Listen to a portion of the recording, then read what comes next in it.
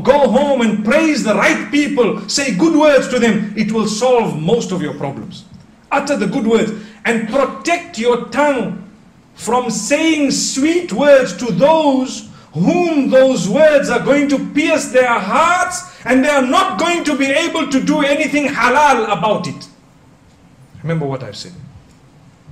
What's the point of going to someone whom you know already that you've already got your quota of 4 wives, mashallah. So you're sitting and you're happy. And you go to someone else and you tell them, oh, I love you, you're so beautiful, you're so nice. And oh, wow, nobody's told me that before. Wow, so lovely and so on.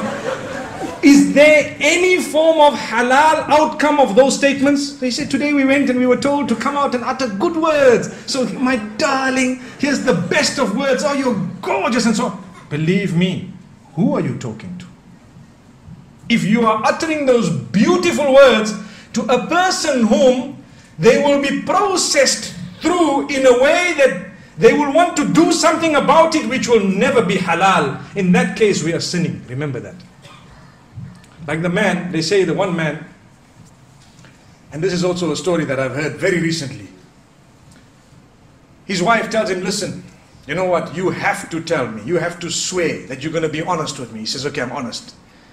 Describe your love for me. So the man says, he thinks for a moment and he says, you know what? You are like my SIM card, I'm like the phone, you know. Without you, I'm nothing. Now, you know that. Wow. So the woman goes back so happy and delighted. Wow, I'm so happy. It's the sweetest, most romantic thing I've ever heard. Imagine, without a SIM card, what is a phone? How many of us have phones? No SIM card. Can you have a phone, no SIM card?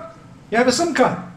So then he walks out, and as he's walking out, he said, and she's saying, wow, most romantic word I've ever heard. He says, she doesn't know my phone has a quad SIM. Allah protect us. What a dirty mind. What a dirty mind. But this is the problem with us today. We want to utter words that just soothe people's minds when we don't really mean them sometimes. Why would he have spoken about a dual SIM or a quad SIM if he was sincere? He wouldn't even have uttered that. May Allah protect us. So the reason I raise this is, I know some of the brothers are nudging each other to say there is a quad SIM in the market, you know that? And believe me, there is. If you Google it, you'll see it on Google Images now. You just have to Google the word quad SIM on Google Image and you'll see the phone. It's available.